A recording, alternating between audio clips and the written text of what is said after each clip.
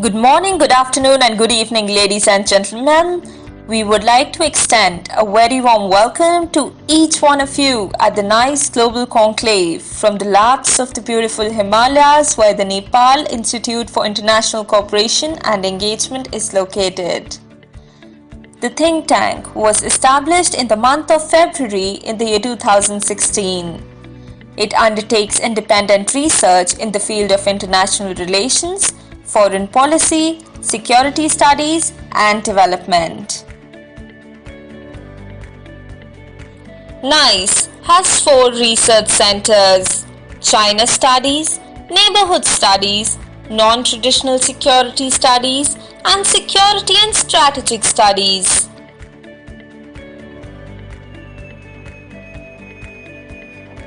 The institute focuses on 8 research topics: climate change and energy, global governance, sustainable development and smart cities, refugee and migration, China's Belt and Road Initiative, border and transboundary water politics, Indo-Pacific affairs, disaster management, and international economy and development.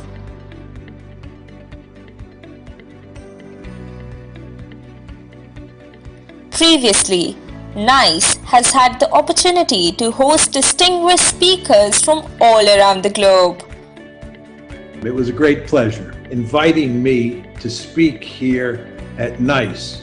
It's a real pleasure to be able to speak with all of you. Well, thank you anyway, and I certainly admire the work that you're doing. I'm very happy to be with you all.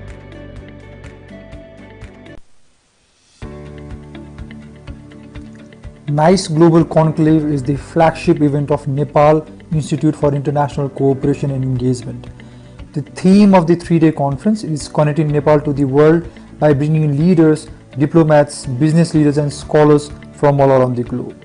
The objective of this conclave is to introduce Nepal to the world and at the same time update the Nepalese policymakers and experts about the fast-changing geopolitics, which will help Nepal to reshape its foreign policy to achieve its national goal. This is the session K of the conference. The session that we are going to have is on nuclear disarmament, arms control and non-proliferation. And to chair and moderate this session, it is real pleasure to have Dr. Manpreet with us. Dr. Sethi is a distinguished fellow at Center for Air Power Studies at New Delhi.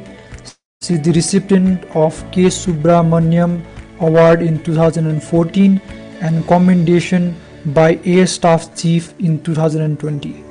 She has authored several books and articles, and she is also a member at Prime Minister Informal Group on Disarmament in 2012 and on the executive board of the Indian Pogwa Society. She is also working currently as a board member at Asia Pacific Leadership Network APLN and a consultant with Nuclear Abolition Forum. So without any further ado, I'd like to request the chair to take over. Thank you very much. It is such a pleasure and really an honor actually to be chairing a session on this particular subject as part of the conclave that has been so ably put together by NICE. For an institution which was born only in 2016, to be able to do something like this of connecting Nepal to the rest of the world in such a great manner of putting, scholars, practitioners, academics together, I think you're doing a great job. So my compliments on that to the organizers, Mr. Pramod Jaiswal and his entire team. And also, I think it's such a privilege for me to chair this session with the kind of stalwarts that I have on the panel. Each one of the panelists has excelled in the work on non-proliferation, disarmament, and arms control. And there is so much that they bring to this table. Now, since the subject is so vast and we were not given a sub-theme or a tagline to focus our attention on, I took the liberty of allocating certain questions and topics to each one of the panelists so that we can have some focused discussion on this vast issue of non-proliferation, disarmament, and arms control. there is a sense of pessimism, I think, that everyone feels today when you look at the picture on disarmament, non-proliferation, arms control. We see the arms control architecture crumbling. A lot of the treaties have fallen by the wayside in the last couple of years. On disarmament, it is ironical that we have the ban treaty, the treaty on prohibition of nuclear weapons that entered into force earlier this year in January. And yet disarmament is nowhere on the horizon as of now. In fact, if anything, we see that there is a division between the nuclear weapon states and the non-nuclear weapon states, which is very stark in the ban treaty, of course, and which is likely to spill into the non-proliferation treaty also. And also on the non-proliferation front, just about a decade ago, there were several articles that came out to suggest that the norm of non-proliferation is well in place, that the risk of proliferation, new countries acquiring nuclear weapons, is no longer existing. And just 10 years down the line, today we don't speak about it with such confidence. We are worried about the fact that more countries will be attracted to nuclear weapons because of the landscape that is developing on disarmament and arms control. So we are going to try and put these threads together in order to build a picture of what it's looking like on this particular field. As I mentioned to you, each one of the speakers is very knowledgeable about these subjects, and I'm sure it's going to be a challenge for them to condense everything that they know and want to speak about in just about 7 to 8 minutes. But I have very strict orders from the organizers to maintain time extremely carefully. So please do remember that you are not going to speak more than 7 to 8 minutes. So try to condense your arguments accordingly. Let me start then by calling on Ambassador Marc, a dear friend and a person I respect a lot professionally. He's the head of arms proliferation and diplomatic tradecraft at the Geneva Center for Security Policy.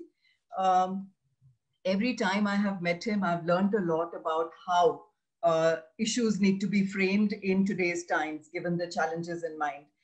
So I asked him to give us a lay of the land on non-proliferation, arms control, and disarmament. Where does he think we are? What are the challenges? Why is there such a sense of pessimism about these issues? And if at all, where do you see the silver lining on any of these issues? So Marc, can I call upon you, please, to take the floor now? Thank you very much, Manpreet. Thank you for the organizers for the invitation.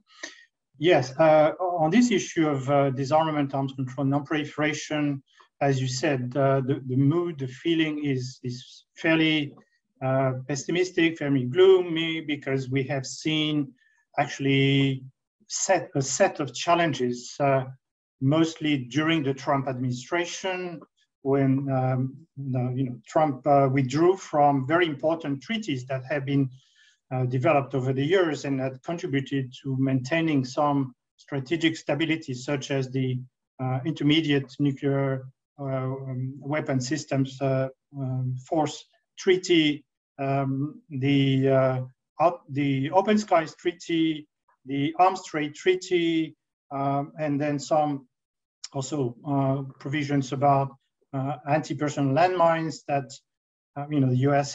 hadn't joined, but that even Trump worsened the attitude of the United States.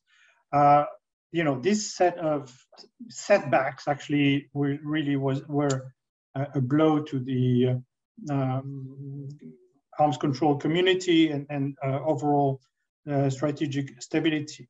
And then, of course, we had all the challenges due to the pandemic, with a number of very important meetings like the Non-Proliferation Treaty Review Conference postponed. Of course, most other processes or negotiations stopped, frozen. And paradoxically, at the same time, where GDP was shrinking by 4.4%, military spending was increasing by 2.6%. And this seems, more and more shocking, more and more outrageous. Now, as you said, there is some silver lining or some good news in spite of this bad news. First, well, because you mentioned the ban treaty, the Treaty on the Prohibition of Nuclear Weapons, which of course is rejected by nuclear powers and their allies. It's controversial, but it's a new step. It opens a new page, a new era.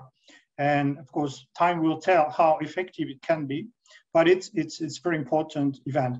Then, of course, there was the extension of the New START Treaty by the Biden administration, and the agreement just concluded in Geneva with Putin on starting a new set of talks, strategic stability talks, which will have an arms control component, hopefully to develop a new treaty for after New START, and a so-called strategic stability, confidence building measures, etc.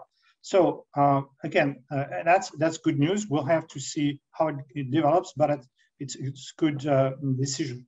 And then the third good piece of good news is the Red Deal, the JCPOA, which was Biden's pledge. It's being discussed at the moment in Vienna. Everybody's hopeful that they will find an agreement to allow for the US to rejoin the agreement and Iran to come back to full compliance with it. And then there were a number of other points that didn't hit the headlines, but what are important for the arms control community, the agreement of the open-ended working group on cybersecurity, thanks to the mediation of Switzerland. And then also something that hardly anybody noticed, that China acceded to the Arms Trade Treaty. Again, China was a supporter of the treaty initially, but it abstained from joining, and now it's part of this big community that is still lacking, of course, some of the major arms exporters like the US or Russia. So these are important points that we should build on. Of course, there are still challenges. The NPT review conference will still be postponed probably to January next year, and there will be still polarization about the TPNW. As we see, this is happening in a context of arms race, development of new systems, modernization, even increase in arsenals, which hadn't taken place for some time, like by the UK, and an increase in nuclear risk, the use of nuclear weapons. So again, all this will be very important to watch during the post-New START talks, the strategic stability talks, but this will not, of course, be sufficient, because we are still dealing with a number of regional crises, of course, between NATO and Russia, in the Middle East. Even if JCPOA is restored, we still are in a conflict situation with a lot of potential for escalation into actual conflict. Korean Peninsula, obviously, unsolved issue, unsolved business. So that remains to be, again, put back on the table.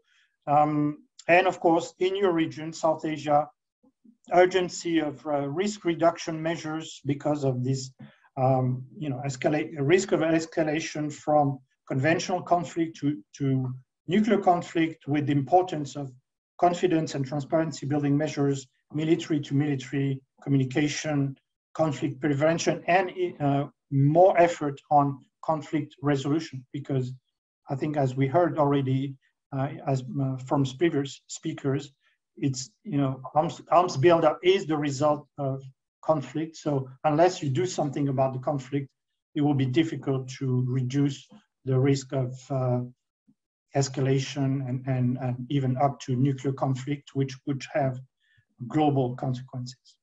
So I will stop here, and I'm ready to answer any questions. Thank you very much, Marc. You started us off beautifully by giving us a reality check on what seems to be, where we are going to put our focus on, and also helping us identify some of the bright spots. Though we literally scrounging the bottom of the barrel to look at those bright spots and to fish them out, to feel good about some things going right when so much else seems to be rather challenging right now. So that's a good thing. I have a couple of questions which I'll mark to you right away so that you can think about them, and then perhaps in one of the rounds of the questions we'll take them on.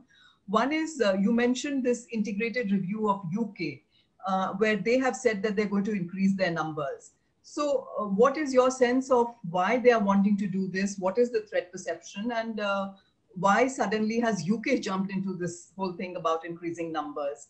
And secondly, what do you think are some of the doctrinal issues which are also increasing the challenges? You know, for instance, I have always felt that when the US Nuclear Posture Review talks about limited nuclear war or the use of low-yield nuclear weapons, that becomes a problem. So I would like to have your sense of what the doctrinal challenges are.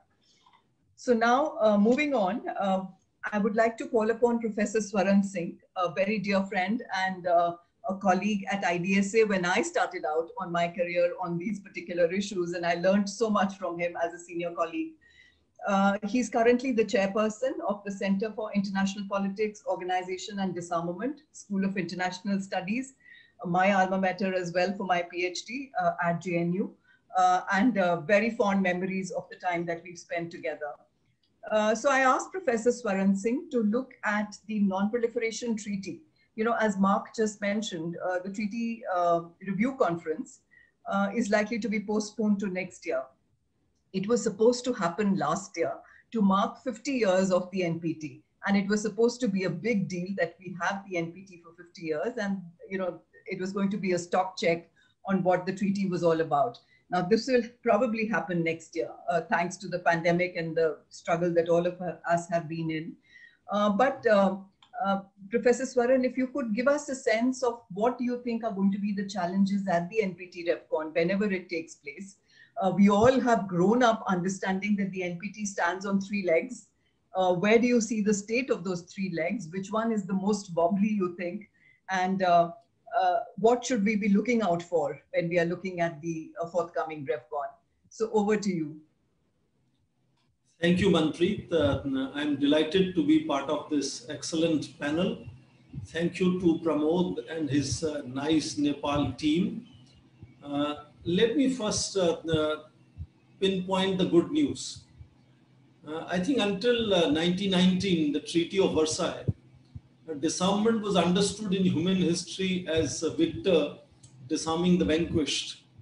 And it is in 1930s particularly that the debate came alive that that kind of disarmament had not worked, and therefore equal, mutual and voluntary disarmament phase started, which goes right away up to 1940s. 1960s onwards, we moved from disarmament to arms control, and we see the peak in the decade of 1970s when we have détente, and of course East and West begin to work together to achieve arms control, and from there we have moved to non-proliferation, which again can be linked as far back as to Kennedy era, but then we had even moved to counter-proliferation from there. So in that sense, a certain momentum has happened, the way title says, disarmament, arms control and non-proliferation. Second, the good news is that perhaps the fact that way back in 1962-63, President Kennedy had warned the world that by 1975, we might end up having as many as 20 plus nuclear weapon states, that this whole effort at NPT, which today defines the very central axis of non-proliferation order, began to be negotiated. And as Manpreet just mentioned, it had 3 pillars which it was supposed to work upon. Non-proliferation being the most important first one, the technical support and availability of civil nuclear technologies to know those countries who decide not to become nuclear weapon states, and of course finally disarmament, which meant for the P5, for the permanent 5 or nuclear 5 states would in their own good faith work on disarmament. So this is how it was conceived, and I think one can notice clearly that first thing that not 20, even today the 5 NPT nuclear weapon states plus the 4 nuclear weapon states which are not defined as per NPT definition, 9 states, not 20 states that were supposed to come up by 1975. Of course, there are many suspect states which are still in conversation. Also in 1980s, for example, early 1980s, about 70,000 plus nuclear warheads in the world have been reduced since then to about 14,000, which is an enormous reduction. Not necessarily NPT has done it, it's bilateral largely between Soviet Union, Russia and the United States, but NPT has created that whole ambience of a whole lot of conventions, agreements, agencies, norms and taboos, which perhaps facilitated that enormous 1/5 reduction. Of course, even today, about 12,500 of these warheads continue to be between two states of Russia and United States. So enormous reduction is something which is significant to underline. And NPT does need to be credited for that very clearly. And NPT, which was on its 25th anniversary in 1995, was extended indefinitely and unconditionally, is seen by several nations as a universal law treaty. And it has a 50th anniversary, and as was said by Marc, it became 50 years in March 2020, and April of last year was supposed to be RevCon, which has been postponed to January this year, then to August this year, and maybe again to January next year. That also may be a good news in itself, because just remember, if it was to happen in January of 2020, when President Trump was in command, and his nuclear posture review had clearly expanded the role of nuclear weapons, including several other threats, including large conventional attacks or even tactical nuclear weapons or even cyber attacks. So that perhaps is the good news that this got postponed in that sense. Let me very quickly underline the 2 or 3 challenges that RevCon, as and when it meets, will have. Everyone knows challenge will be clearly aspirant JCPOA controlled Iran, which of course is also signatory to IAEA and additional protocol and other things. But you have now Ibrahim Raisi coming to power there. And I think that is going to perhaps change the ambience of how negotiations happen in Vienna. 5 rounds have happened. One notices the reluctance of a certain level of European partners who in 2015 had been much more excited. And second challenge clearly is North Korea, which for 15 years has built up its own missiles and nuclear stockpiles, and it is a clearly nuclear weapon state. This kind of who will bring first is a continuous story between United States, since again President Donald Trump withdrew in 2018 and so from the Iran nuclear deal, and now of course again 2 summits with Kim Jong-un had failed in February of 2018, and again certain amount of hope that some negotiations might begin again. But I think last point I want to underline is this, including disaffection and divide between non-nuclear weapon states and nuclear weapon states. And in January, when the prohibition of nuclear weapons treaty was finally came into force, that divide has become much more stronger, and I think nuclear NPT RevCon will have to deal with that divide, which has become very, very powerful divide now between non-nuclear weapon states and nuclear weapon states, which are opposed to this total ban on nuclear weapons. In fact, they are even saying that nuclear weapon states are saying that TNW, this treaty, TPNW actually undermines NPT. So they are proposing it as a contradiction.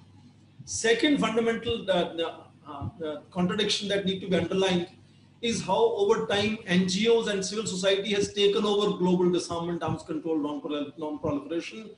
The last treaty signed by states in the conventional mechanism, which is Conference on Disarmament, was 1993 Chemical Weapons Convention. Since then, starting with the anti-personnel mine ban all the way to this current treaty of TPNW, it is NGOs and civil society which has taken the initiatives and taken lead in that direction. That really redefines the whole gamut of how disarmament, arms control and non-proliferation will be understood, and how gradually the powerful states will be, sort of domesticated by power of the public opinion, and how much effort that will take. So in that sense, NPT, which stands at the center of this non-proliferation order, is getting marginalized as other forces and their initiatives begin to take much greater center space in how the nuclear non-proliferation order will be defined in coming times. I look forward to any comments and questions, but I better stop there right now. Back to Manpreet. Thank you very much, Swaran. Again, an excellent expose on what the NPT means in today's times, what the challenges are, and what we can expect whenever the review conference takes place. Also I've been reading about how people are beginning to redefine what would be success or failure of the NPT. And if there was no consensus document that comes out of the NPT because of this fissure that you spoke about, nuclear weapon states and non-nuclear weapon states, that should not be the benchmark on which we decide whether the NPT succeeded or not. So perhaps you can also dwell upon this a little bit, when we come to the question answer session, about what you think are some of the criteria on which one would put a tick mark of success against the NPT REFCON whenever that happens. I don't see Professor Han Hua having joined us. Is she here yet? Was she listed for this session? She was. I don't see that she's here. She's presently trying to join. She wrote to me, so hopefully she should be along shortly. Oh, here she is, I think. Yeah, I can see that. Perfect timing. Just admitting herself. So we'll just give her a few seconds to come in and settle down. In fact, while she does that, Frank, in order to save time, would it be okay if I call upon you to take the floor? Yeah. Yeah. So Dr. Frank O'Donnell will be our next speaker while we are waiting for Ms. Han Hua to settle down. Ms. Han Hua, I'm glad you are finally here with us. But while it was your turn to speak, I'm going to pass it to Frank so that you can take a couple of minutes to settle yourself down in the room. So Dr. Frank Thank you so much. I'm so sorry to be late. No problem. So Dr. Frank O'Donnell is a non-resident fellow at the Stimson Center and also a postdoctoral scholar at Tufts University. But more importantly, I think he's again another good friend with whom I've had several discussions on India's nuclear strategy. Both of us have, lots of agreements, but some disagreements on how the nuclear strategy and the capability build-up is perceived, but that's what scholars are meant for, to be able to do this back and forth on several issues. But as part of the panel today, Frank is going to look at the recent US-Russia summit, President Biden and Putin, when they came together just about a few days ago, and have tried to change the optics on non-proliferation, disarmament, and arms control by suggesting that there is going to be a strategic stability dialogue between US and Russia, something that many of us have been calling for a long time now in order to establish some kind of a framework of dialogue, back into fashion. So that's what the two presidents have promised in this meeting. Frank is going to tell us what does he expect from this? Do you think it's actually going to change the picture? Are the differences between US and Russia, so deep on many of these issues that they will find it difficult to bridge the gap, because both of them have a very different sense of what is actually threatening strategic stability. So Frank, please take us through your sense of what this summit was all about and what it will mean for arms control and disarmament. Thank you. Thank you to Pramod Jaiswal and nice for having me, to Manpreet for chairing this session, and for that very kind invitation to my fellow panelists and to the audience. I think we should have a great conversation. So as Manpreet said, my topic is the US-Russia nuclear relationship, and in particular, what might be possible in bilateral arms control and the strategic stability dialogue following the recent Biden-Putin summit. It is the case that despite the world of nuclear multipolarity in which we live, the world still does look to the US and Russia and the state of their bilateral arms control relationship for cues on how strategic stability might evolve. Although Biden is now in office, the White House Interim National Security Strategic Guidance of March 2021 was correct in saying, quote, "We cannot pretend the world can simply be restored to the way it was 75, 30, or even 4 years ago," end quote. The INF is gone. The US and Russia have left the Open Skies Treaty. The phrase great power competition might not be mentioned as much under the new administration, but the basic framework of the US being engaged in a long-term strategic competition with China and Russia is still there, with perhaps greater emphasis on the possibility for carving out cooperation on elements of mutual interest under the Biden administration than under the Trump administration. The new Undersecretary for Defense for Policy, Colin Kahl, speaking to the Carnegie Nuclear Conference last Wednesday, said, quote, "The role that nuclear weapons plays in Russia's doctrine is quite elevated, in the sense that I think Russia sees much higher utility for nuclear weapons than any other state," end quote. And so it's heartening to see that New START has been renewed, but we must also remember how close we came to its collapse and what that would have meant in terms of the last bilateral treaty limiting US-Russian nuclear competition falling and the arms race that would follow. It's also heartening that Biden and Putin in their joint summit reiterated the Gorbachev-Reagan statement that a nuclear war cannot be won and must never be fought. However, again, the fact that this is presented as a victory only highlights how far things have fallen and how much work is to be done. The level of technological complexity today adds another challenge.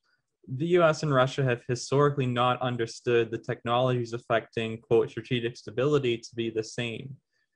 The US is more interested in Russian tactical, medium, intermediate range nuclear weapons, while Russia wants to include ballistic missile defense and conventional precision guided munitions into that list of technologies affecting strategic stability. On top of this, we now have the entry of cyber capabilities and AI into this list as an empirical fact that has to be dealt with by both sides. For example, with that, we know the US has interfered with North Korean missile launches through cyber attacks on their command and control system from the most recent Bob Woodward book. Finally, as we live in this age of deepening nuclear multipolarity, we must also think of designing a framework that is not just realistic in terms of what can be achieved with US-Russia relations as they are, but which could easily be joined by other states, not least China. So I have two proposals which I hope the Strategic Stability Dialogue will focus on and which I think are realistic. The first is in terms of building trust and addressing the conventional and nuclear weapons which will come up in the dialogue, is to revive the old US-Russia Joint Data Exchange Center proposal, which was going to be an information sharing hub for bilateral or third-party missile launches. This revived center idea would in turn build upon the existing missile flight test pre-notification agreement between the US and Russia under New START, and it would build upon this by also incorporating and harmonizing those that have been agreed between India and Pakistan and China and Russia separately. So under this, first, member states would commit to pre-notify each other of any ballistic missile flight test, regardless of range, at least 72 hours before the commencement of the launch window. Similar notifications would be required for cruise missiles. And thirdly, only one missile would be permitted to be launched per test window, which would help to curtail the scale of missile testing, and including that on a scale that could be interpreted as war preparations or nuclear war fighting. That's the first proposal. The second proposal comes from my colleague, Jacqueline Schneider from the Hoover Institution. And this proposal, I feel, has not got enough attention yet. This is for cyber NFU agreements for, as she, in her own words, she quotes, cyber attacks that threaten the control of nuclear forces. These are cyber attacks that directly impede a nation's ability to launch or call back nuclear platforms, end quote. This is something that I feel will be of mutual interest between Russia and the US. I'll just quickly post the link to that article for those interested into the chat for everybody to take a look at. And I am conscious of time, so I'll stop there. But I think those are two fairly realistic goals to aim for given where we are right now. Thank you. Thank you very much, Frank. I'm glad you put some concrete proposals on the table, and they do look realistic. I think I'm hopeful that both of these serve a mutual interest, and that they will be picked up as looking at some of the shared risks and addressing them. I was also hoping that you might be able to put some kind of at least negotiations that get started on T&Ws on the table. So my question to you when we open up would be, what do you think are the chances of any kind of at least discussion beginning to happen on TNWs and whether they should be the next target for any kind of arms control between these two countries? So I'm so glad Ms. Hanhua is now here with us. She is a professor at Peking University, the School of International Studies. You know, what we are, I think all of us are extremely interested in knowing is China's perspective on arms control, non-proliferation and disarmament. China has emerged as such an important country in this field. The nuclear capability has existed for a long time, but the kind of progress that we are seeing, the expansion of capability over the last, I would say, a decade now, is certainly making China enhance its nuclear profile. At the same time, China is one of the major countries which is not part of any arms control. There has been so much hope that along with US and Russia, that China would also begin to play, show up its responsibility as a participant in arms control. But the voices that we hear essentially from China are that we are not interested in it till the other two countries come down to our level in terms of numbers. So Ms. Hanhua, if you could give us your sense of what is China's perspective on all of these issues. Thank you very much. I have to really express my apology to everyone. I'm quite late, but I'm very glad and honored to be part of this exercise and show some my personal thoughts on the Chinese perspective on the current disarmament and non-proliferation. As I said, just said, maybe everyone is looking at China because China still in the path of rising, and maybe he's working on the nuclear modernization and other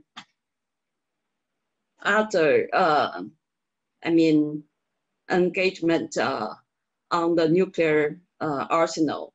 But let me give my perspective on the current disarmament practice.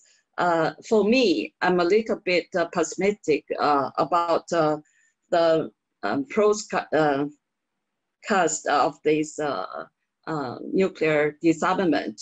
I have three reasons to say that.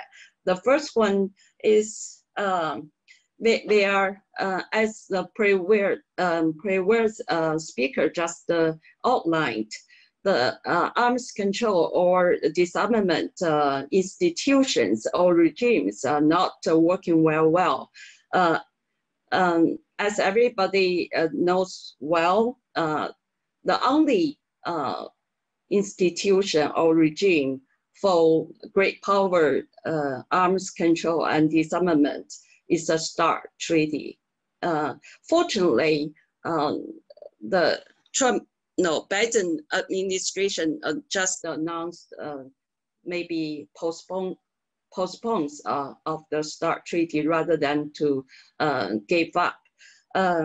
So we still have maybe some years to have a kind of a framework for the two nuclear established power to really restrain their engagement in the nuclear capability engagement.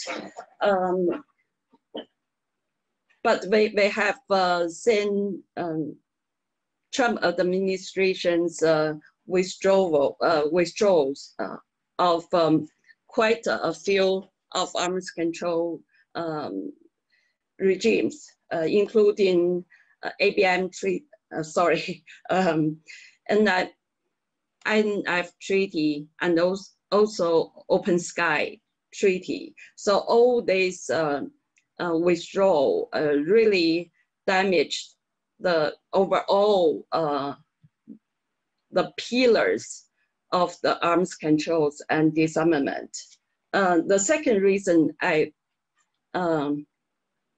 think is not good for the further nuclear disarmament is, as Trump administration's national security strategy outlined, nowadays is a great power competition or rivalry.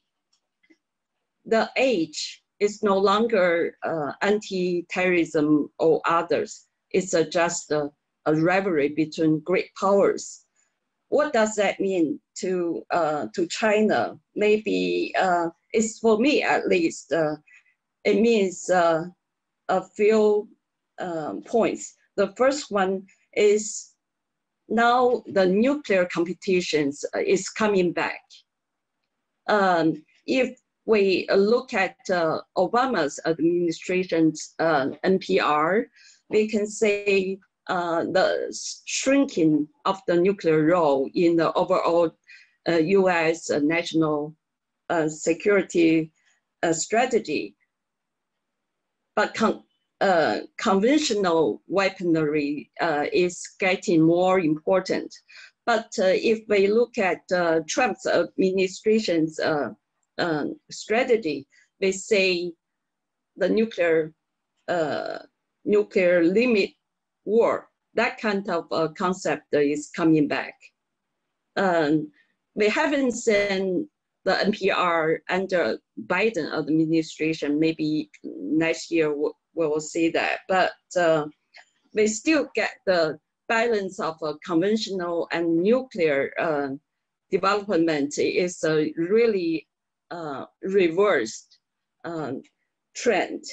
So we have seen so many people talking about the nuclear limit war rather than conventional war. The second point, the great competition is new technologies. The competition of new technologies. When we talk about the strategic stability, we no longer talking about nuclear per se, the deterrence, but we have to take all the new technologies in our consideration. For example, the AR or the hypersonic weapons or others. So all these technologies really getting kind of trendy among the great powers engagement in their perspective, the progress. And the third point is, for me, it's hard to predict a kind of a momentum in disarmament, is that the Sino-American relations. Now we are confronting a kind of a more hawkish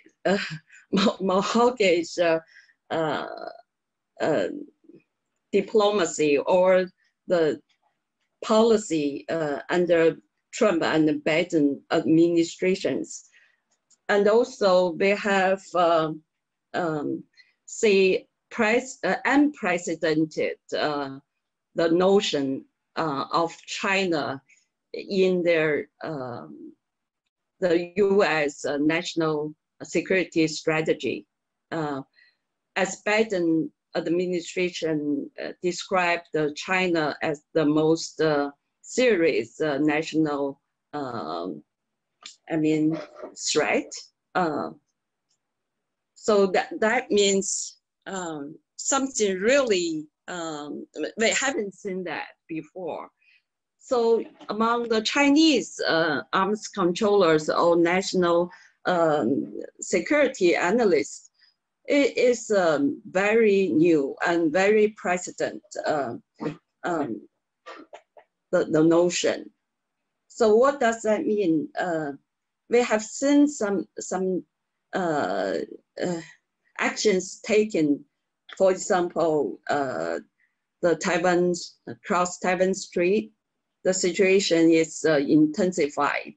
And the South China Sea will also see some kind of armament in this very flashpoint.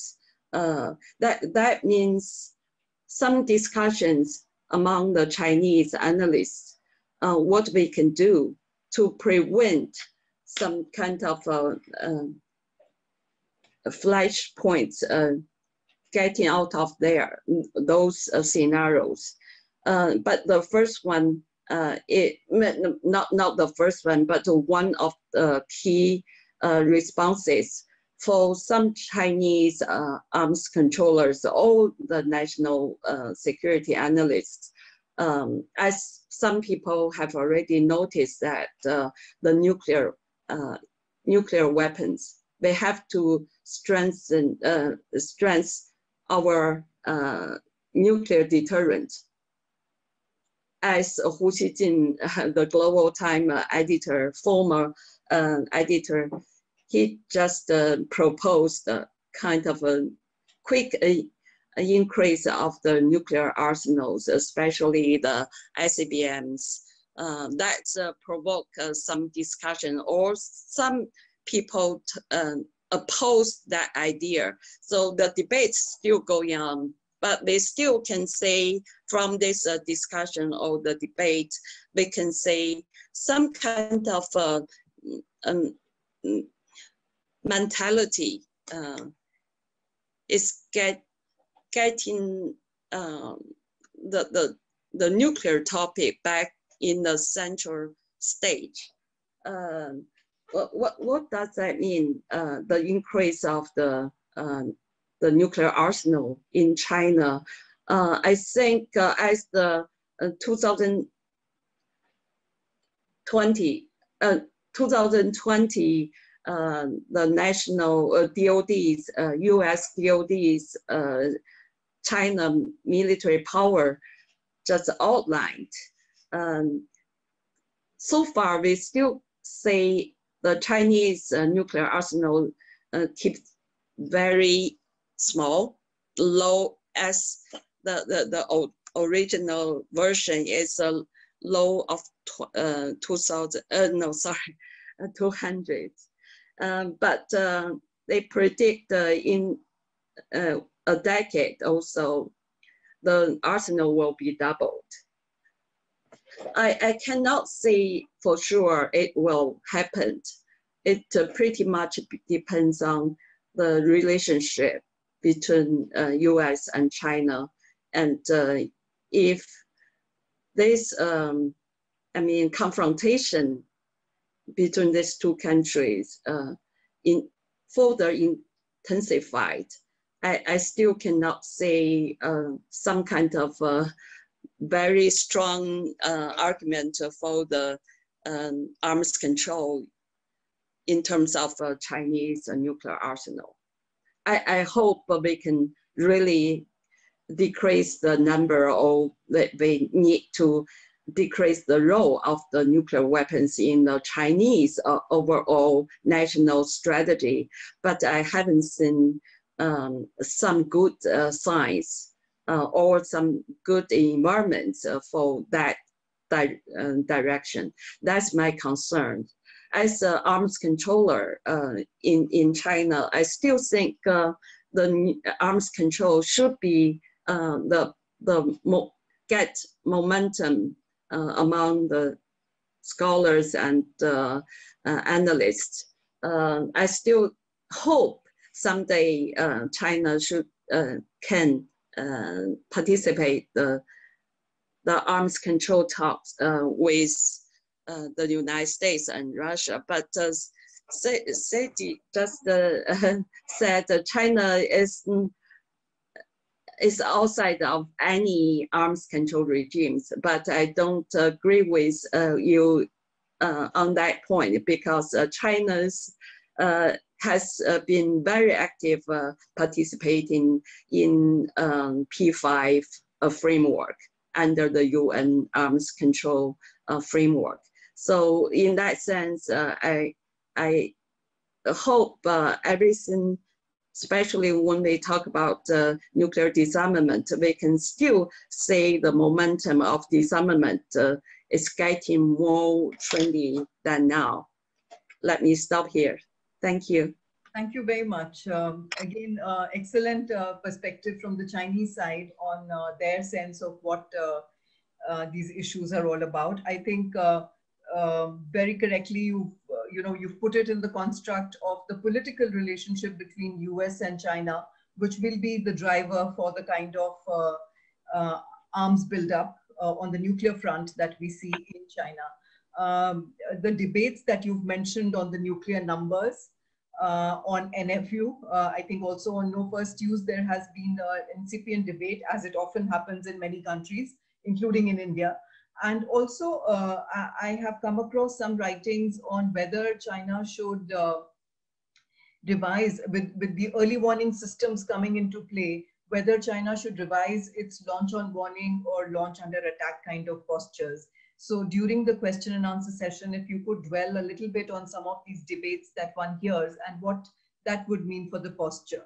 Now, while you mentioned the US DOD report saying that the numbers are in low 200s, a recent SIPRI report actually has said that the numbers in the case of China, that's the largest increase amongst all the nuclear weapon possessor states, and the numbers have gone up from 320 to 350, according to the latest SIPRI report, which just came out a week ago.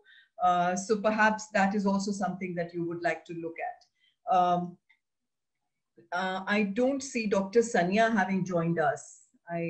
Sannia, are you there? I don't see Sannia is here. So while we will still keep our doors open in case she joins a little later, but let me now call upon Dr. Sitakanta Mishra, a colleague of mine at CAPS for many years before he moved on to the university, the Pandit Deendayal Petroleum University in Gandhinagar in India, where he's an associate professor now and doing a great job in terms of setting up a lot of lectures on these particular issues. So Sitakanta has offered to look at the Indian perspective on all of these issues. And like China, India has also had a rather unique perspective towards nuclear weapons. Having seen how the Cold War panned out and what nuclear weapons were really meaningful for, India decided to have a doctrine which actually starts by a desire for a nuclear disarmed world, and it ends with the same aspiration. But there are many people who have suggested that is India, traveling in two boats by having nuclear weapons and yet arguing for disarmament. So Sitakanta, it will be nice if you could, sort of unpack this whole debate for us and tell us about India's perspective. Please go ahead. Thank you, madam. Am I audible? Okay. So thank you, Madam Chair and my co-panelists. Ladies and gentlemen, I sincerely thank NICE Nepal and Dr. Jaiswal and his team for giving me this opportunity to share my thoughts on particularly India's perspective on nuclear disarmament, arms control, and non-proliferation. If time permits, then I'll definitely dwell upon the triangular relationship or strategic chain that is unfolding in Southern Asia as well. But the fundamental question, as Madam Chair has highlighted actually, that whether India's tryst with global non-proliferation, arms control, and disarmament regime is unswerving or checkered. There is divergence of opinion, as Madam has pointed out. But let me highlight the fact that while discussing about India's perspective on nuclear disarmament and all these issues, one needs to understand the uniqueness of India's nuclear discourse. And particularly when we are talking about non-proliferation and disarmament, I think the first uniqueness that attracts everybody's mind is India started with its nuclear energy program. Unlikely all other nuclear weapon states, those who started with nuclear weapons program and then switched to or added the nuclear energy program. In case of India, it is India who started with a civilian objective, peaceful use of nuclear energy, and then at certain point, because of the strategic compulsion, it had to think about nuclear weapons. So that is one major parameter that I would like to draw your attention, and from then on I will take forward the discussion. Obviously, because of the paucity of time, and not look into the history part. But yes, India's independence coincided with the dawn of the global nuclear era. So India has from the very beginning itself part and parcel of the global nuclear discourse. 1940s and 50s, you see almost Indian leaders are a kind of inbuilt revulsion against nuclear weapons, Nehru, Gandhi, and whatever you subsequent leaders. So you find throughout the 40s and 50s, India's clarion call for nuclear disarmament and non-proliferation. 60s, 70s, you find a turning point in India's approach, and turning point largely because of the Chinese behavior, Chinese nuclear test, and prior to India-China debacle, and then 64 onwards, Chinese nuclear test, and then thermonuclear test followed. And then you find India's concerns about the NPT, and India finally had to reject it. The trend during 1980s continued in similar way, and the most, the zenith of India's clarion call for nuclear disarmament, I think, can be referred to Rajiv Gandhi Action Plan of 1988, when he proposed that the world can go for nuclear disarmament in a phased manner, and had the world listened to him, probably we would have been finishing the nuclear arsenals by 2010. So this is the short history that I could deal with. There are many more we can focus later on if time permits, but let me take you to the late 1990s when India crossed the Rubicon, tested the second round of nuclear tests, declared itself a nuclear weapon state, and then formulated a year later the nuclear doctrine, which was drafted, and then in 2003, India operationalized the nuclear doctrine. And particularly in that doctrine, of course, it is a nuclear use doctrine, but the first page itself highlights nuclear disarmament objectives of India. And in the first paragraph itself, it says, global, verifiable, and non-discriminatory nuclear disarmament is national security objective. And India shall continue its efforts to achieve the goal of nuclear weapons-free world at an early date. And since no first use of nuclear weapons is India's basic commitment, efforts shall be made to persuade other states to join an international treaty banning the first use of nuclear weapons. And this is what, ladies and gentlemen, India's nuclear doctrine says at the first instance. So from there on, if you look at what transitions have taken place after India declared itself as a nuclear weapon state, what are the basic transitions have taken place? I think C. Rajamohan has written a fantastic literature on this, where he points out there are three transitions at the best. Number one, there is a shift from the past emphasis on disarmament to a new one on the pragmatic arms control. So there is a visible change in India's attitude towards nuclear disarmament arms control. Because he says that the former, the nuclear disarmament particularly talks about abolition of nuclear weapons. The later, that means the arms control, talks about the challenge of reducing the nuclear threat in the short term. So nuclear disarmament, therefore, from India's point of view, had two parts. One is the long-term goal and the short-term goal. The second point of transition is there seems to be priority given or shift from a goal of time-bound elimination of nuclear weapons to the pursuit of a less ambitious and more limited agenda of global nuclear restraint, where he says that total disarmament as a long-term normative goal, India still keeps it. And at the same time, India thinks about an arms control or adjusting itself to the global non-proliferation regime as well. The third transition that is visible in India point of view is the emphasis on practical steps to deal with the danger of nuclear weapons. Of late, India has realized that the challenges of maintaining nuclear weapons, not only within, also in the neighborhood. And therefore, India's enthusiastic participation in nuclear strategy, nuclear security summits, all the four summits, India has been a strategic, has been an enthusiastic partner and offered a lot more. And even if I take the discussion a little further, India has also negotiated with Pakistan about the safekeep of nuclear weapons, and if there is a disaster, they can collaborate as well.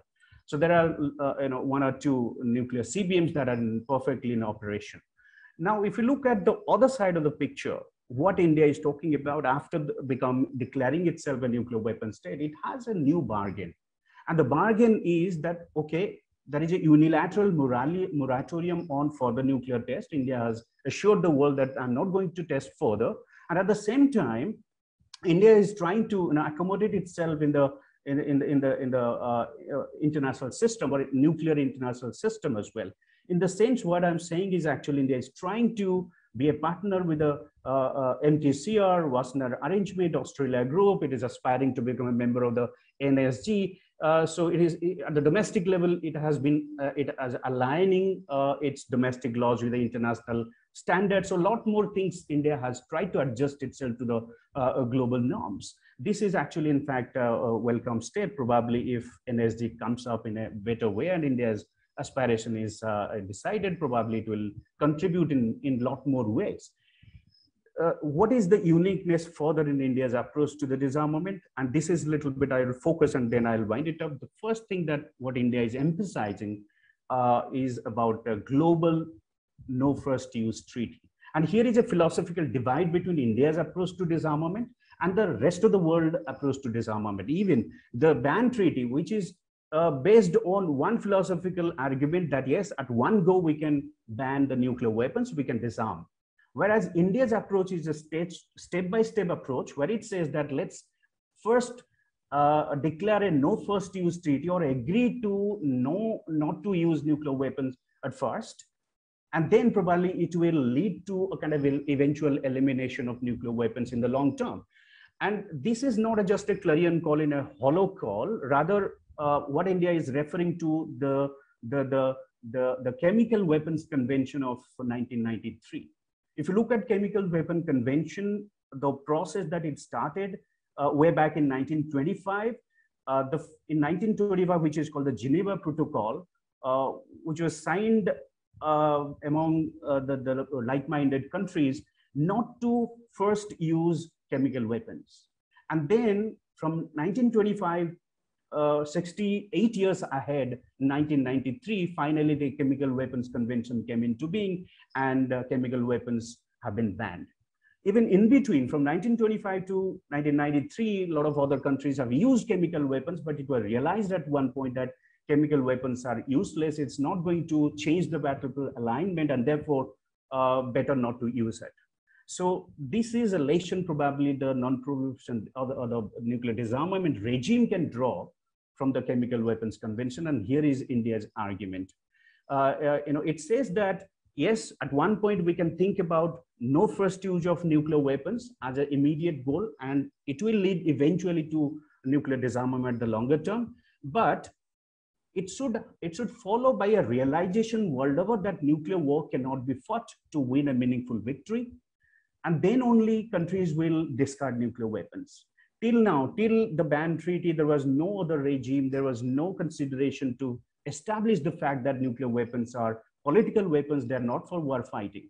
Yes, the ban treaty has seemed to have created a kind of new discourse, and but on the philosophical understanding that at one go nuclear weapons can be disarmed, where India is not really conformed to. And therefore, India's argument, when it very, very closely observed the ban treaty, it says that India is not convinced because the conference would address the long-standing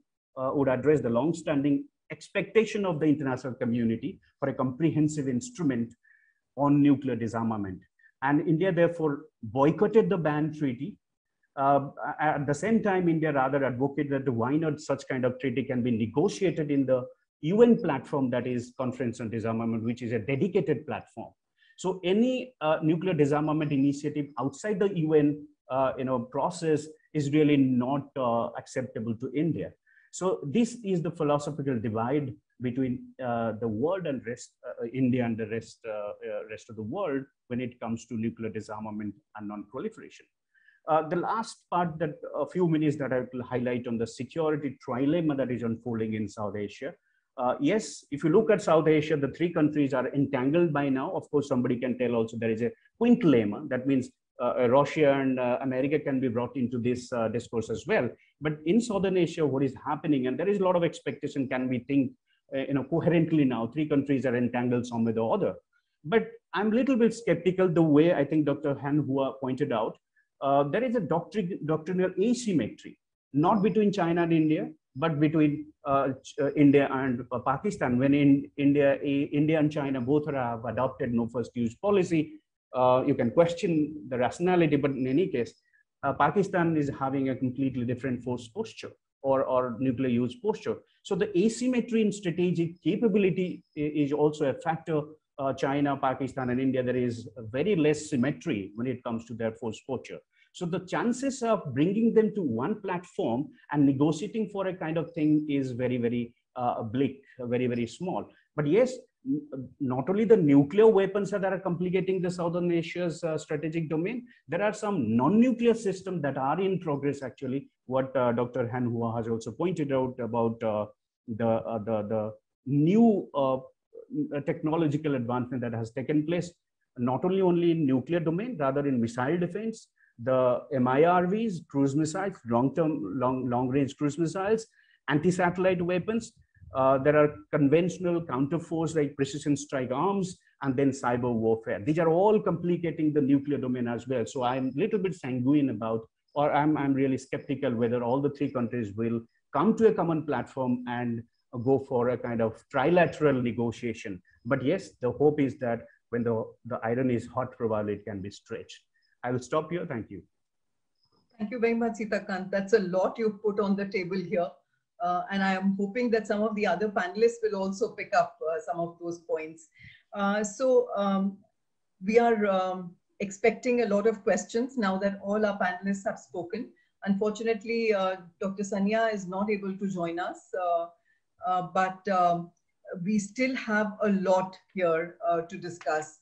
So what I propose to do is, while we are still waiting for more questions to come, I can see in the chat box that there are some which are already there, and I will post them to the, panelists that they have sought answers from. But to start with, if I can get the panelists to come back with their thoughts on some of the questions that I posed to you just after you had spoken. So just take about a minute or two to try and respond to those. And in case you would like to ask or pick up any point that somebody else has spoken about and would like to have, a comment of your own on that. So can I start with you, Marc, and go down in the same order as we did in the past? Yes, thank you, Manpreet. Yes, you asked about the UK increase of its nuclear arsenal, of course, which has been very criticized within the UK and the arms control community in general. Well, you did mention the threat perceptions. Obviously, it's related to the behavior of Russia, mostly maybe China to some extent, the risk of cyber attacks, new technologies, etc. But it's, of course, from a military strategic point of view, it doesn't make sense to increase by a dozen nuclear weapons, especially comparing to the huge redundancy that already exists. And the second point is that it doesn't make sense also in terms of non-proliferation, because then it will make difficult, if not impossible, to criticize those who are also increasing their stockpiles, like China, as we've seen, and even of course North Korea. So it's been called actually a blow to the the non-proliferation process. The second question you ask is about doctrines, and it's true that we are in the middle of a potential revision of the U.S. military doctrine. We expect a nuclear posture review by the Biden administration. I'm sure Frank can know more about that. And there has been a lot of speculation about whether this will include moving towards or close to no first use. We know that Biden has been supportive of this approach during the Obama administration, that there was resistance within the US security apparatus, but also among allies. But if this is the case, and I'm sure this has been raised during recent consultations between US and allies, this will be a major development. Of course, it will put pressure on the other nuclear weapon states to follow suit. And if actually we could come closer to the goal of India's security policy as just outlined, it will have, of course, it can play a major effect on, pressure to delegitimize or reduce the salience of nuclear weapons in security policies. And so obviously now we see this risk of use, increased risk of use of nuclear weapons, very closely related both to technological choices of new categories of weapons like low-yield nuclear weapons or even hypersonic missiles, which are designed to bypass the missile defense systems, and also due to these doctrinal evolutions where countries like Pakistan, as we know, include possible recourse to nuclear weapons as a first strike in a conventional conflict. So if there was a common understanding that the best way to reduce this risk of nuclear war is to start with no first use, which will help then reduce arsenals, then I think that would be a major advance. Thank you. Thank you very much, Marc. Makes a lot of sense. I think many of us are hopeful that the nuclear posture review will turn the, turn the direction from what the previous posture review had spoken about. Many of us would want the NFU to figure in there because that would really make a difference. But I don't think any of us should be holding our breath on that. But perhaps Frank will have something to tell us more about where you think the posture review could be taking us. But Swaran, can I come back to you and get you to comment on a little bit more on the NPT metric of success or failure? Thank you, Manpreet. 6 minutes was a really short time for a professor who usually takes 40 minutes to make his first point. But let me now say something on the success of NPT, which I described to be the very center of non-proliferation order. And in that sense, it has been fairly successful in containing the proliferation, definitely the horizontal proliferation, and to some extent also vertical proliferation. I think the difficulty lies in other two pillars, where dispersal of civilian technologies, the promise that was handed out to non-nuclear states, that has not been affected. In fact, increasingly, proliferation has encouraged initiatives in denying those technologies to non-nuclear weapon states. And likewise, the third pillar of, in good faith, the nuclear 5 nations will pursue disarmament. All arms control that has happened is only between the two big sheriffs, Moscow and Washington, D.C. Only once I remember, perhaps in 2008 or sometime, President Obama had initiated a P5 meeting on the subject of exploring disarmament. So in case they have to really build up the trust of a larger community of non-nuclear weapon states in NPT, which is dissipating, as I just mentioned very clearly, because of the TPNW now becoming a reality and showcasing that gulf. I think the N5 must begin to talk about disarmament, collective multilateral disarmament among the P5. And of course, there are countries like China that always will say that until 90% of their arsenals are removed, we will not be even negotiating on these issues.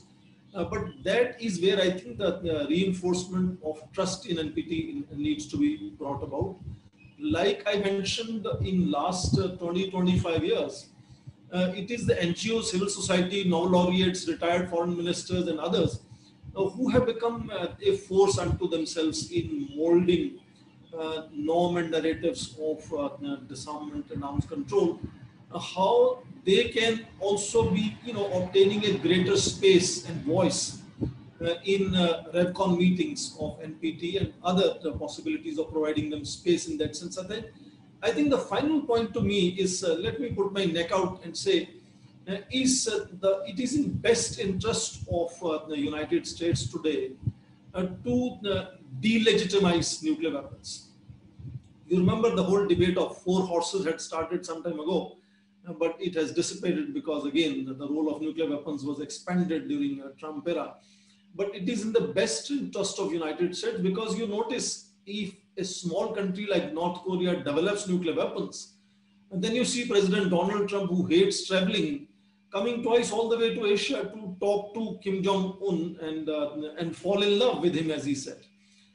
And that compulsion is underlining how if we continue to treat nuclear weapons as currency of power, the United States becomes extremely weak and vulnerable state and is not able to use because taboo. I think another success of NPT is this enormous Norman taboo, non-possession, non-use taboo, which is built, and I think it's universal today, is where the need for delegitimizing nuclear weapons is very significant. It's in national interest of United States to lead that campaign because relatively launching unconventional wars or conventional wars is relatively the kind of norm today. You see United States going out and, creating mess wherever they go, of course, but, at least showcasing that prowess, even if they create a bigger mess than what was before they entered a particular theater.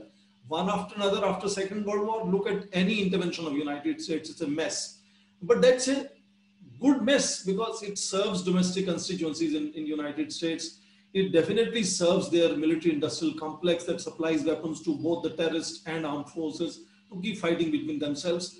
That perhaps will be a better boost to American economy, even howsoever crudely we look at it, to delegitimize nuclear weapons. And that perhaps would help us make NPT finally universal. You heard recently Imran Khan saying, if Kashmir is resolved, then he doesn't see any role for nuclear weapons. So a country like Pakistan is possibly contemplating, that nuclear weapons can perhaps be sort of eliminated potentially. So I think that is how we can revert back from counter-proliferation back to non-proliferation, back to arms control, and go back to original goal of general and complete disarmament, at least in case of nuclear weapons. So NPT perhaps then go down the history in that sense as a universal norm. But until that is achieved, you will continuously have very important nations like Israel, North Korea, India, Pakistan, and other aspirant nations, which will continue to stay out of NPT, and NPT will never be able to accommodate them. So in that sense, I think the key lies today that the United States should take a lead of co-opting civil society, of delegitimizing nuclear weapons and eliminating them, and of course making sure that somehow they are able to take non-nuclear weapon states into confidence by agreeing to the TPNW and also initiating a general multilateral disarmament negotiations at the level of N5 in UN Security Council. So there is a lot that NPT has achieved, but I think it is eroding its shine over a period of time, and the centrality of the narrative is moving somewhere else. And if an NPT has to be secured and protected to go down in history as having played a central role in nuclear non-proliferation, I think these kind of initiatives will have to come upon, and obviously the hope lies that the United States will take that initiative, because even if we keep presenting Rajiv Gandhi action plans in UN General Assembly, they are good for domestic constituencies. They make no difference at international narrative. So only when the United States will take some serious bold initiatives, maybe something can happen. So NPT needs to be rescued at this stage. Otherwise, it is going to fall off the cliff. Manpreet. Thank you very much, Swaran. Again, excellent intervention. And while you started by saying that as a professor, it takes almost an hour to warm up before you get to the main points. But I think you've not, despite becoming a professor, you've not lost your academic touch, where you can just get to the point as quickly as is needed. Also, your point about the US taking the lead in delegitimizing nuclear weapons, while the argument is well taken and we've all been making it for a long time, because the US really sets the fashion on the nuclear street, I think. Everybody follows when they do something. But the problem now is that the others have begun to see so much sense in having those nuclear weapons. As Ms. Hanwha had pointed out, the Obama nuclear posture review, for instance, was flaunting its conventional capability to say that because we've got this capability, we can afford to get away from nuclear. But that doesn't apply to everybody. So unless I think President Biden is able to make the nuclear risk a shared risk, where everybody feels that there is a risk by having nuclear weapons. And really, I mean, the difficult part is going to be how does that sense of commonality of interest filter into everybody? And here I'm talking about the 9 nuclear armed states, not just within the NPT, because you can't have the 4 hanging out with their nuclear weapons if the 5 are going to do something within the NPT. So somewhere we have to bring the 9 together, and the shared value of the risks has to be understood by everyone for us to really move in the direction of disarmament. And I'm hopeful that President Biden, given his personal conviction on many of these issues, perhaps will be the force that the world was waiting for. But let me turn to Frank now, and if you'd like to sort of answer some of those questions that I'd raised earlier and pick up on anything else that you think is worthy. Sure. If it's okay with you, Manpreet, I'll take the one you've been talking about Biden and no first use before going on to your question on tactical nuclear weapons between US and Russia. Is that okay in that order? Okay, so the Biden administration and the nuclear posture review and the prospect of that leading to a US no first use commitment. I talked earlier about the US Undersecretary of Defense Colin Kahl's remarks, and until we get anything further, I'm just posting it in the chat there. You can see it. He gave this Wednesday's public remarks. I think they start from page 2, and it gives a good sense as to what the current administration thinking is. And one thing I want to point out is that he says that we have to ask ourselves in the US hard questions about whether us showing unilateral restraint would lead to reciprocal restraint on the other side. And I don't see a lot of evidence with that right now. And I think we can take that to partly apply to the question of no first use, but then other parts of where US nuclear doctrine and posture is going. That if the US were to come out with a no first use declaration, they'd be kind of accepting definitely a high domestic political cost for that without any real confidence that that would be met by Russia in particular. So that's reason one where I would like to see it happen, but I am kind of skeptical about that. And just the broader context that I think I spoke about, and I think has been an undercurrent, a theme here, is that there's the great power competition idea with Russia and China is a lot more intense now than the last time that the US was discussing this under the Obama administration. By then, during that time, around 2010, 2011, the strategic environment, nuclear environment looked relatively benign compared to now, you could argue, at least from the perspective we have in the US. The second reason why I'm doubtful about NFU coming out under the Biden administration is something that I think has been touched upon a little bit here so far, but not enough, I think, is the problem for the US is extended deterrence. And when the Obama administration did take a close look at NFU, it did deeply discuss this, and internally, but also externally with its allies. And when explaining, why it ended up not declaring an NFU commitment, officials said that, multiple officials said that when we were going through this process, the strongest, the most robust opposition to this came from Japan and South Korea as our allies, as beneficiaries of extended deterrence, that this will weaken our national defense and this will weaken our confidence in the US as a treaty ally.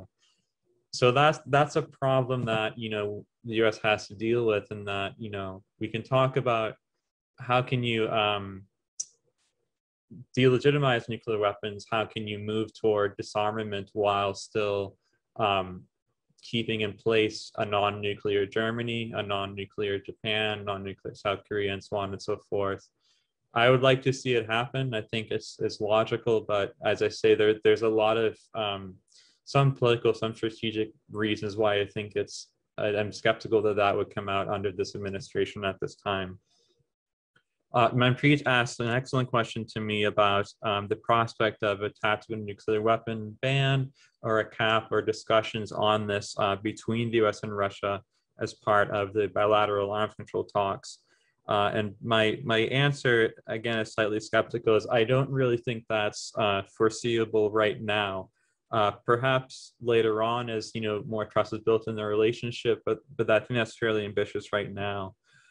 When I mentioned both my proposals of the flight test pre-notification agreement and the cyber NFU agreement, these are both strategic stability measures, but they're kind of more in terms of trust building, transparency, risk reduction, than say concrete weapons, caps, or bans.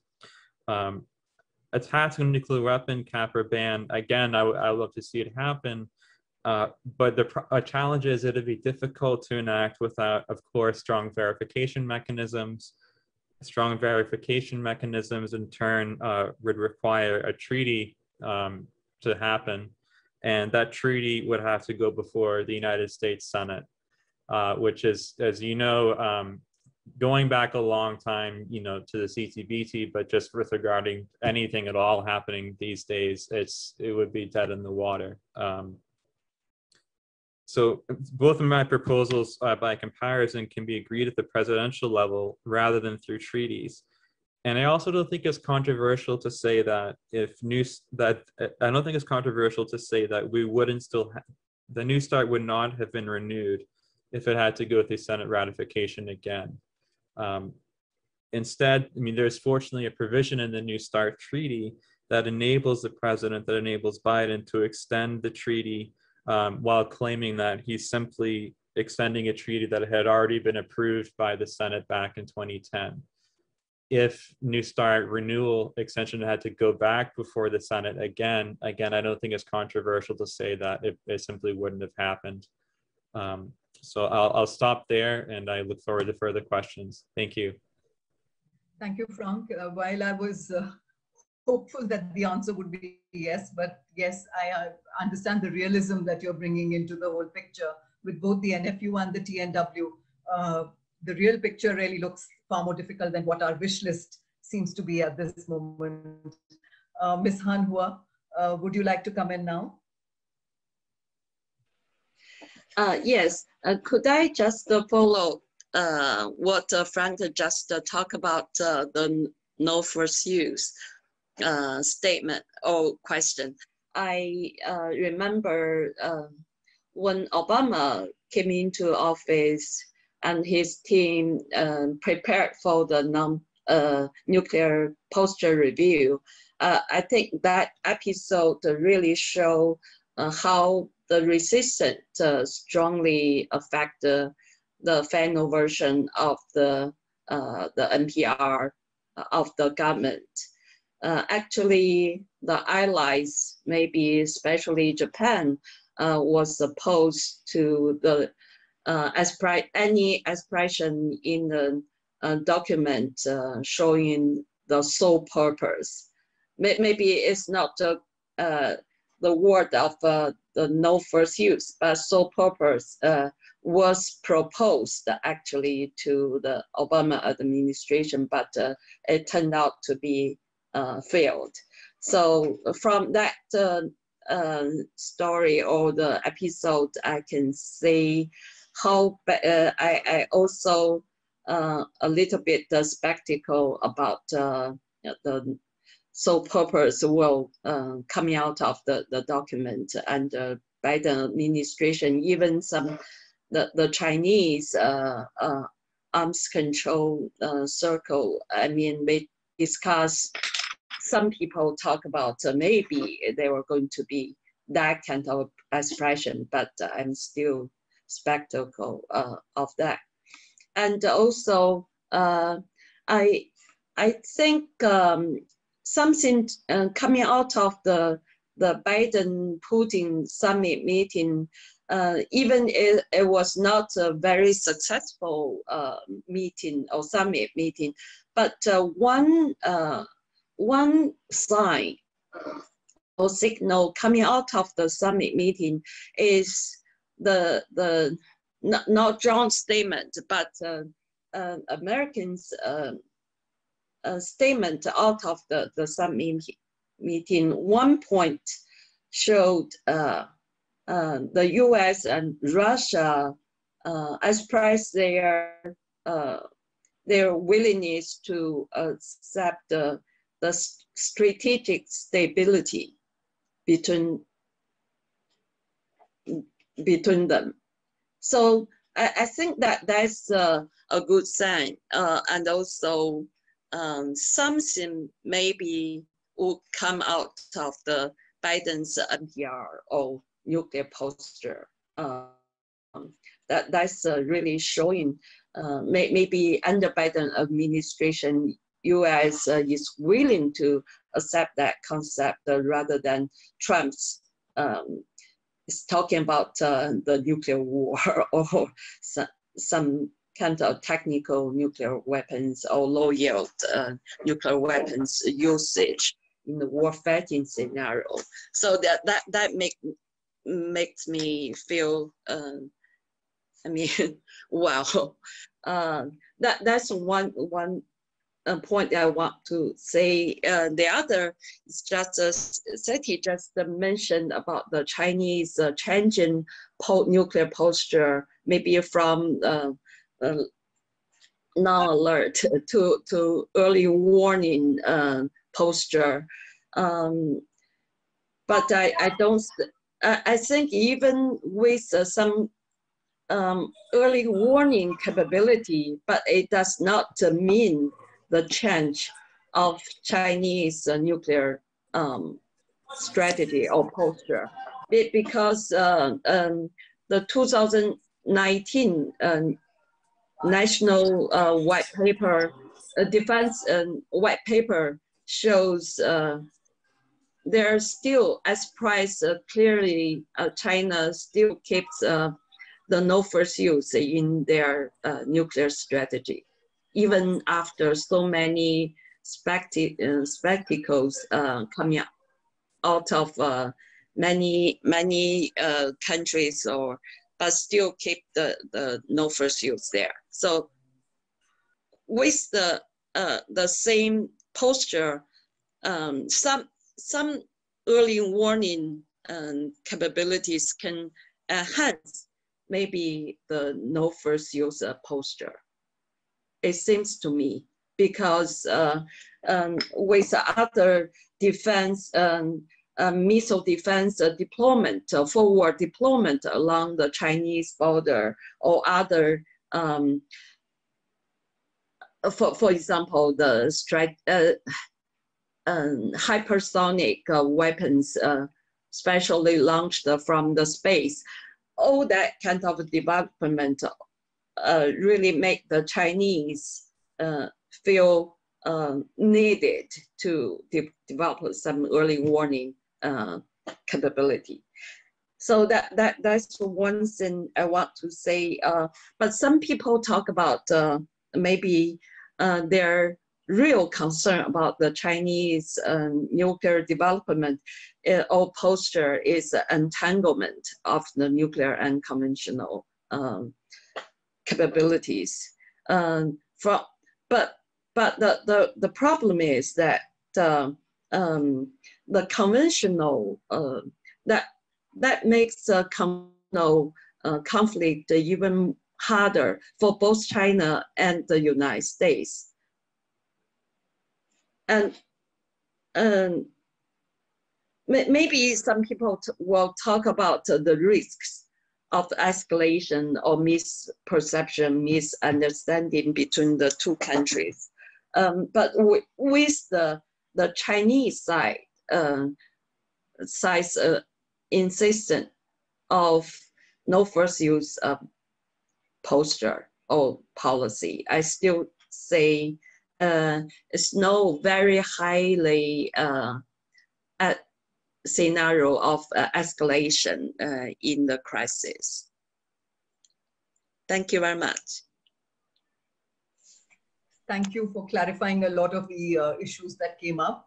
I am told that Dr. Sannia has joined us. Sannia, are you there?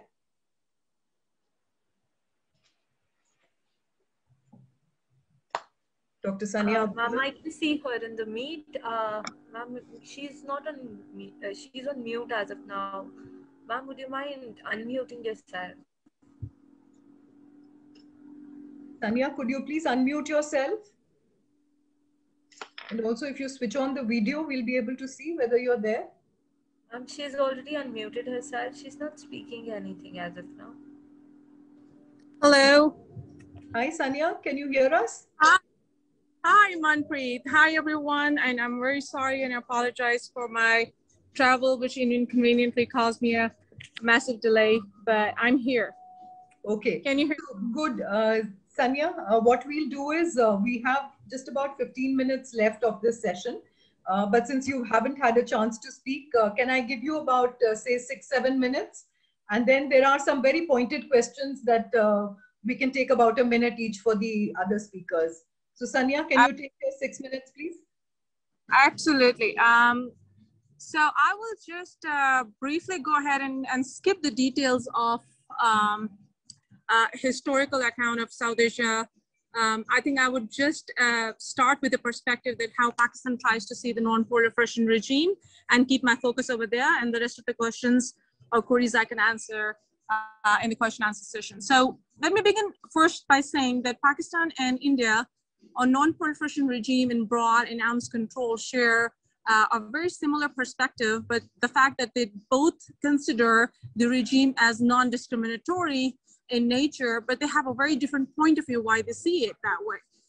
So India's perspective of the regime being discriminatory is because that India is one of the states which is in the outlier after China being allowed as the nuclear weapon state. Pakistan's perspective is very different. Pakistan sees that the regime is actually a nuclear apartheid that deprived smaller nuclear weapon states access to nuclear technology without addressing their security concerns. Given that fact that Pakistan has been in the past tried for some of the initiatives and proposals for nuclear abstentionism, nuclear weapons free zone, and then after 74 test of India, Pakistan started entering into the nuclear weapons program. The decades later, from 2008 to 2018, we found that Pakistan's nuclear program started into strategic competition with India, and then it entered into a domain of recognition factor, where Pakistan wanted to be recognized as a non-nuclear weapon state. However, Pakistan can get access to the privileges the way Israel or India was getting. So this took Pakistan into a different direction, where Pakistan felt there are grievances in Pakistan's program. And that has been voiced by various Pakistani strategic thinkers and military planners that Pakistan is not giving because of the fact that after 9/11, Pakistan's program came under enough limelight from A.Q. Khan episode and from the safety and security of the arsenals. From 2018 onwards, I would just try to keep my scope limited here, that Pakistan's program is now moving towards the survivability challenge. How we can survive the narrative as well as keep Pakistan's strategic competition with India, as well as keep making its road towards recognition as a nuclear weapon state. Now, having said that, the challenges and the opportunities that Pakistan faces with respect to India is at a broad spectrum. We have challenges at sea, we have challenges at air, that Pakistan is trying to find a route how to avoid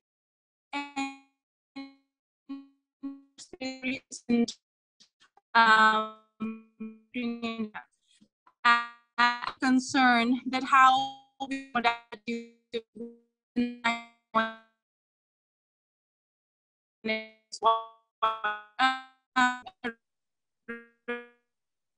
Sannia, we are losing the connection. I think we are losing your voice and the coherence.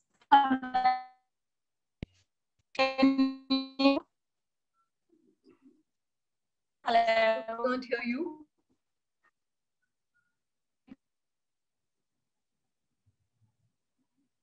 It's rather unfortunate that we seem to have a bad connection from there, and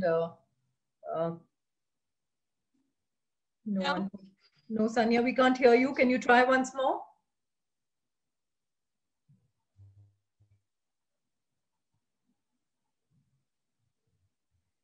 No, unfortunately, we are not able to get Sannia's voice in here. So while we will try till we have time, but let me ask these few questions that came up in the chat box, which I think is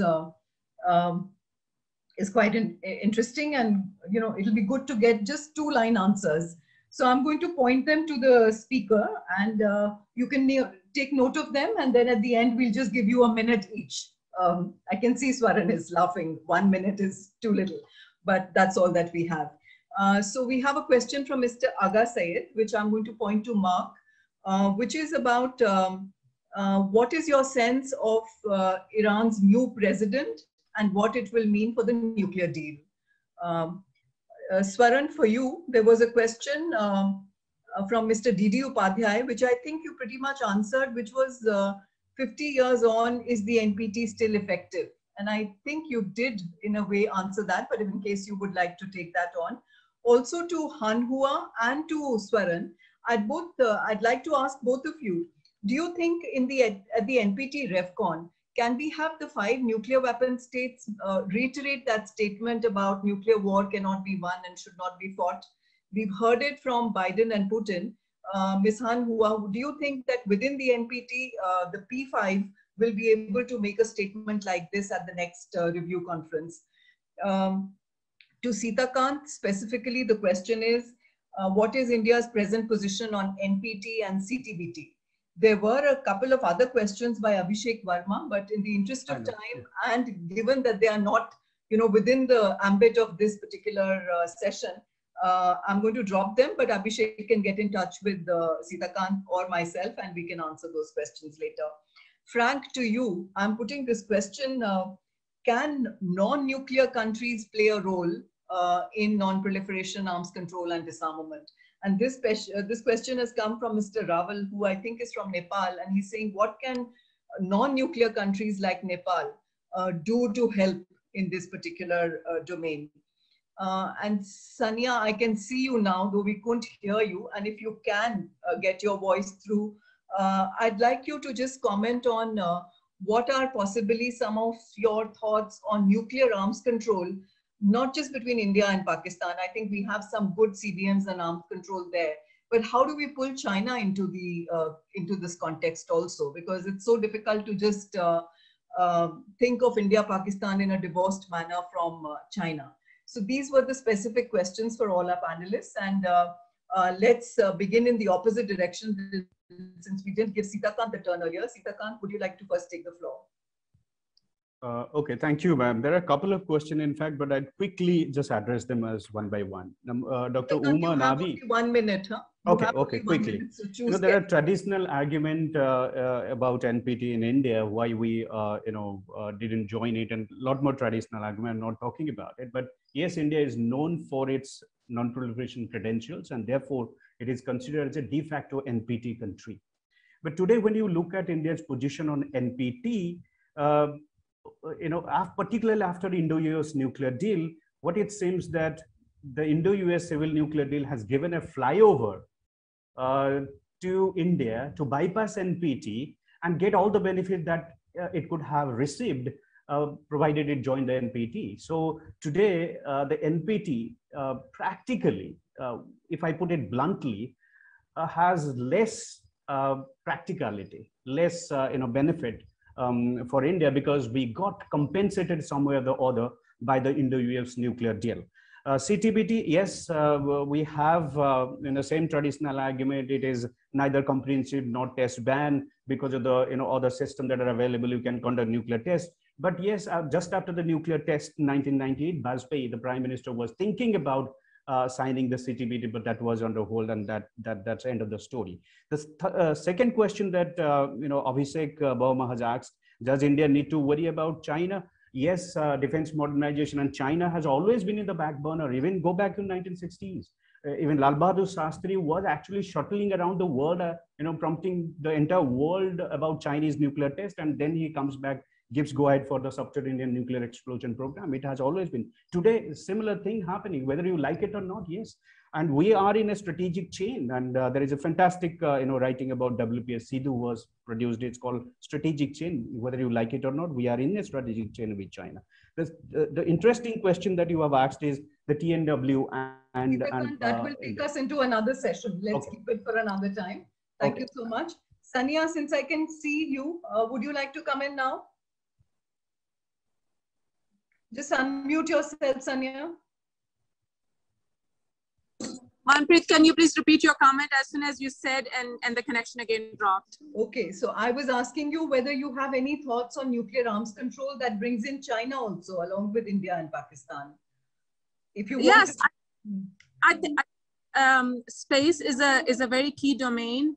The way Pakistan and China are actually cooperating in space, and that is a threat that Pakistan feels vis-a-vis India, the way Indian space program is advancing, including the anti-satellite weapons. That is the domain where Pakistan and China and India can cooperate in future. It is important also because of the cyber and AI technologies, the way these technologies are emerging in the near future, that India and Pakistan can lose this opportunity to find cooperation among each other. And in the very beginning, I think it would be a good opportunity for United States, Russia, and China with very advanced space programs to find some cooperation at this level at the early stages before that everybody is learning, everybody is on the learning curve, that they find some road towards confidence building measures to transform it into an arms control. Thank you. Thank you, Sannia. That was clear and crisp. Ms. Han Hua, would you like to go on next? Yes, about the P5 statement, joint statement on the nuclear war. I have involved in the P5 process. I mean, the track 2, of course, talking about what we can get in, to get out for the NPT review conference. I've been there for quite a number of times. We discussed that among the 5 countries, but unfortunately, it could not agree with. And also, unfortunately, I mean, China is very clear-cut in that sense. They agree with that the statement appear on the Finaud document. No problem at all. But I think other countries, especially the US, has some cautions on that. Even that statement, even with some revision of that statement, is no way to come in to come with that statement. But other countries, some of them, they say they accepted that if there's some kind of a minor revision. So I have seen so many discussions on that. Even a simple statement could not get consensus among the 5 countries. Right. So I am not so sure we can get that. So we should not be holding our breath on it. Frank, your 1 minute. Yes, thank you. On whether or not non-nuclear weapon states can play a meaningful role in non-proliferation and disarmament. One fact that I think sometimes that we forget is that the NPT, the original idea for it, the proposal for it came from that world hyperpower, the Republic of Ireland, before it was then taken on by the other states. That's one example. My short answer is yes. Egypt, for example, nearly every single NPT review conference is always a very powerful voice in terms of holding the nuclear weapon states' feet to the fire regarding their disarmament commitments. And the last example I would give would be from briefly from India's own history, recent history in terms of being able to secure the Nuclear Suppliers Group waiver in 2008 and the difficult lobbying of many NSG states, many of them small European non-nuclear weapon states, to be able to get their own individual approval. And then following that, the long process of Indian lobbying and diplomacy with, again, many of these small European non-nuclear weapon states to become a full member, where it's taken years and years to reach the point now where I think that China is the only holdout NSG member state. So the short answer is yes, and there are many examples in history of that happening. Thank you. Yeah, thank you. You've really given us some good examples to sort of look at. Swaran, sorry to just give you a minute, but we are left with only 2 minutes now. Thank you, Manpreet. Let me very quickly try. The question from Dr. Upadhyay was about the 50 years of NPT. I believe it's been a substantial success, at least in horizontal proliferation containment, not in disarmament and not in exchange of civilian technologies to non-nuclear weapon states. What I am concerned particularly is how rapidly NPT is losing its shine, and therefore people talk about midlife crisis of NPT. So in that sense, it needs to be perhaps revived and protected is what I'm underlining. To the second question, I was delighted to see that my friend Hahua spoke before me, and I can easily now stand at variance from what she said. The statement of P5 becoming a possibility as to whether nuclear war cannot be won and should not be fought. Long back, Gorbachev and Ronald Reagan in early 1980s had jointly signed that statement already. So I don't see problem between the United States and Russia today. Neither I see a problem with China, which has been also promoting NFU as a possibility. I think bigger problem in signing such a statement will come from France and Britain, and that has to be underlined. European countries, including Germany particularly, are particularly, drifting away from the consensus building. And I think equally easy would be not just a joint statement on nuclear weapons, nuclear war cannot be won and should not be fought, but ideas like NFU can be on the table, which can also build consensus that maybe all states, they have done moratorium several times. Why not a joint statement on a subject like this?